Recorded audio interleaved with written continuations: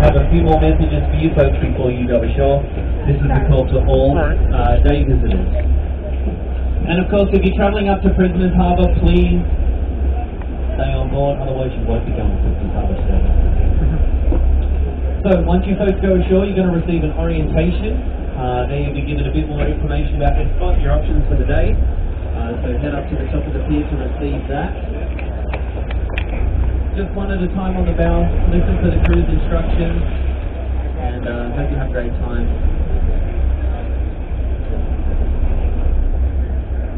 Those of you with the kayaks on the back of the boat, whenever they are set to depart the island, please make sure that those boats are ready to go an hour before their scheduled departure time.